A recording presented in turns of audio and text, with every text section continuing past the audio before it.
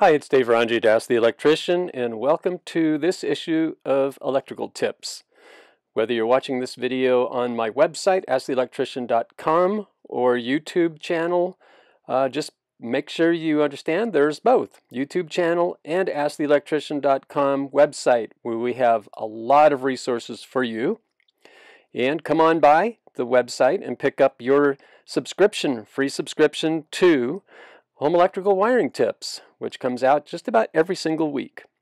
And also while you're there, make sure to take advantage of our new basic home electrical wiring video that has just been released, and it's now available at a discounted price, and we'd love to have you take a look at that, and you'll have access to that forever, for life, for all the content. For this issue of Electrical Tips, we're talking about breaker sizes. Circuit breaker sizes. You have a circuit breaker and it trips. There's a problem on your circuit or it's overloaded and you're wondering, can I increase the circuit breaker size to stop it from tripping? The answer is no. Because if you do, this will overheat the wire and it could cause the wire to actually get hot enough to cause a house fire. That would be an electrical hazard that we don't want to have at your house. The solution is find out why in the world your circuit breaker is tripping. If there's a problem, it can be tracked down and it can be resolved, and you could make the correction with the wiring or with the device. Or if it's simply overloaded, then we want to install another circuit, and that will alleviate the load that's on the existing circuit, and then that problem will be solved. Another problem is people go to add an outlet to a wall switch or add an electrical outlet near the wall switch. They open up the wall switch and they see that there's a black wire and a white wire that's attached to the switch. So they think, hey, great, I can go ahead and hook up an outlet to these wires. Well, the problem with that is the white wire is not a neutral wire, which is required for your 120 volt outlet. The white wire in this case is used as a switch loop. So you can't use that for an outlet. If you tried to make it work, you'll discover that it will not work. So in this case, it is because either the power for the circuit is either up in the ceiling for a light fixture or down at a wall outlet.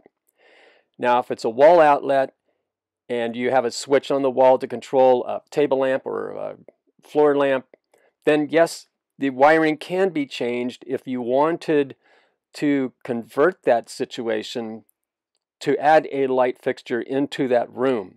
The wiring would have to be changed at the wall outlet so that you have a hot and a neutral up at the switch, and then you could wire out of the switch going up to the ceiling and installing your fixture, ceiling fan, whatever the case might be.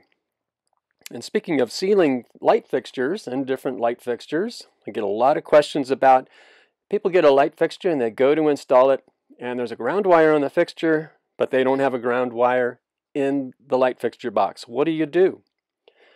Well, if it's an older home and it's a metal box, you can test the wiring to see if you actually do have a ground that's been attached to the metal box.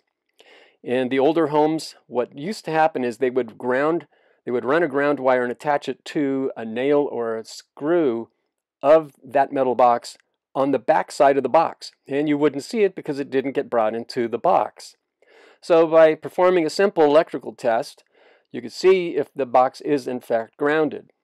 If you're doing a remodel job and the back part of the wall is open, you could visually see if there actually is a ground wire attached to the mounting hardware of the box. If you don't see a ground wire and you only see two wires in the fixture box, then chances are you don't have a ground wire. So what do you do now? Well, consider getting a hold of an electrician and having them install a ground wire for you. They can inspect your main panel, take a look and make sure the ground wire system is correct, and if it is not, they can bring that up to code and make the corrections for you. So that's it for this edition of Electrical Wiring Tips. Don't forget to come by the website and get your free subscription to Electrical Tips, the newsletter that comes out once a week, and also take advantage of my basic home electrical wiring video series, which is now available for a very discounted rate. It's yours forever with all the additions that will be added to that, and it's all accessible through the internet on your PC or your smartphone. Thanks for coming by, and I'd love to see you at the website.